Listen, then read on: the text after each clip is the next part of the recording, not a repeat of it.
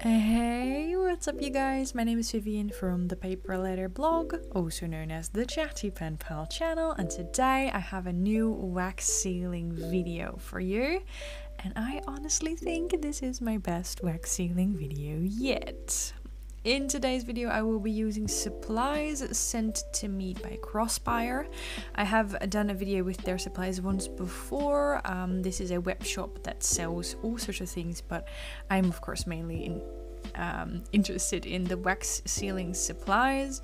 The idea is simple. They just send me a coupon code, I pick out goodies, and I make a video with them. So I don't work for them or work with them. It's just kind of a one-time thing, except now it's happened twice. So as you can see, I picked out various wax seal stamps. I was quite keen to pick out different shapes because I have a lot of round ones, which is totally cool. I mean, I love round wax seal stamps, but I was really interested in picking some different ones. So I chose an oval one, a square one, a rectangular one, and a mini brass wax seal. And I also picked out a wax seal furnace and a little marble mat, like a marble coaster that I can use to make the wax seals on top of. The reason why I chose a new wax seal furnace is because I previously owned a wooden one. I've had that one for years, but it caught on fire. That actually scared the crap out of me, so I wanted to get a metal one to prevent happening in the future. Now, I've complained about this once before, but my editing software actually cannot keep up. So basically, I am talking right now, doing the voiceover, but I cannot.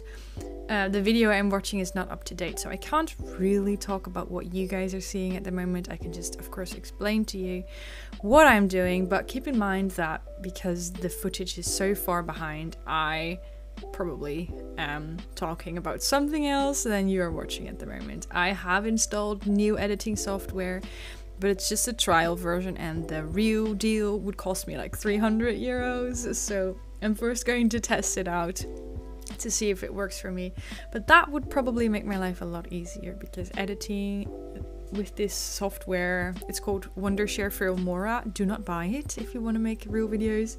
Editing has been such a pain. So I'm just going to explain to you what you have probably seen up until now. First of all, the funny wax seal shapes. Yes, this is something new I've been doing.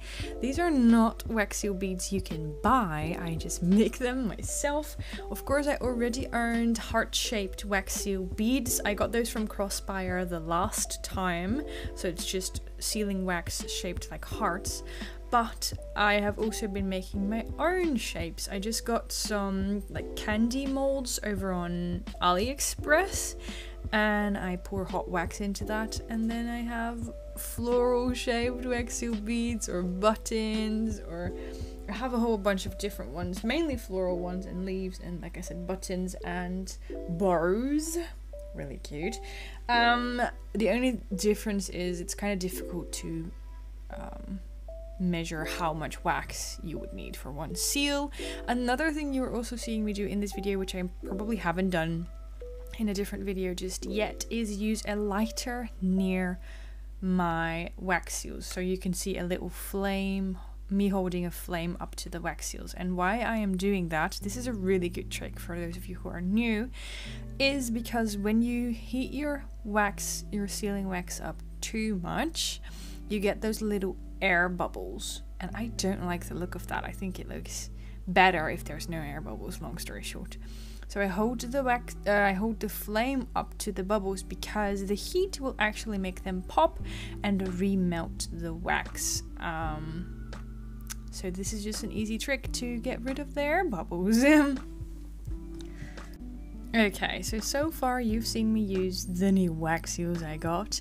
Let me know your favorite. I have to admit, the lavender one I just made is one of my favorites because first of all, it's square, and I just think that's kind of cool because it's original, and second of all, the design is just absolutely adorable.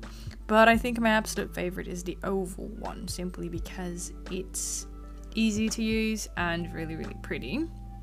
The large rectangle, I just made a glittery one by simply adding some gold glitter. The huge rectangle one is also really fun because I love the design. It's like terrarium. I think it's called a terrarium, which I think is very cool with like crystals. But I find it very difficult to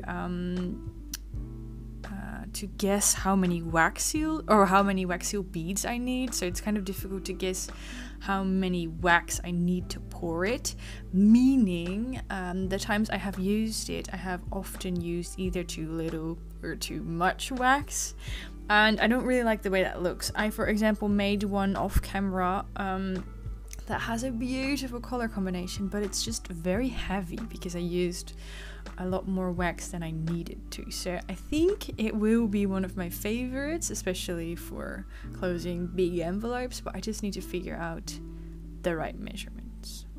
Then another wax seal you're probably seeing me make right now, at least I hope so, is a white one with a dried flower in it. That is a pansy that I plucked from my mom's garden.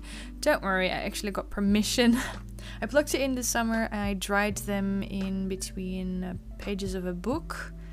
The colors stayed absolutely beautiful. I don't know if they will brown in a couple of years' time, but so far for months they have had that beautiful color.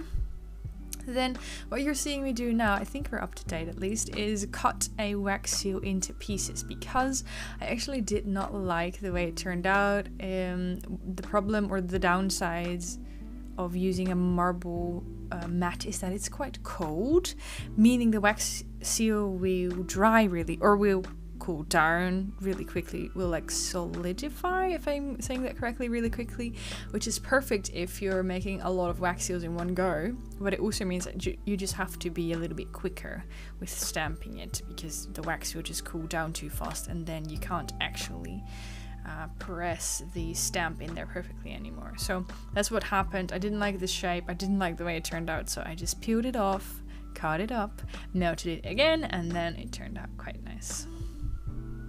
This is a wax seal I made with little sequins in there, little star-shaped sequins.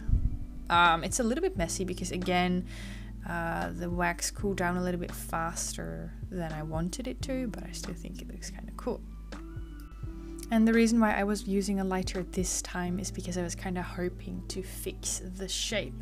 As it had the sequins inside, it would be difficult to remelt, even though that's exactly what I did with this one. As you can see, inside the wax is also a little bit of gold leaf, because I cut up a wax seal that had gold leaf in it. But remelting it would just be difficult because you get lumps. But this one turned out to be one of my favorites. I simply love that color combination of green and blue. So yeah, oh my god, I can't believe that's already it. These are the wax seals we've made.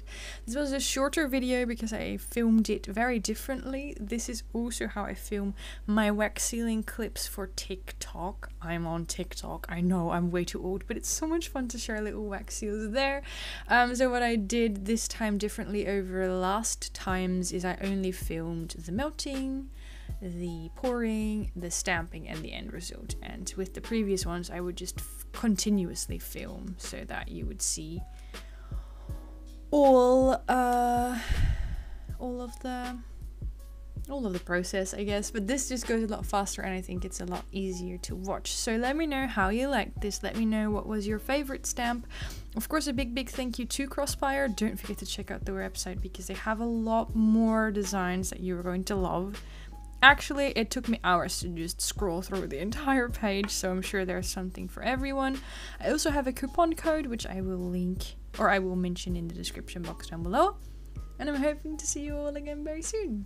Okay, bye bye!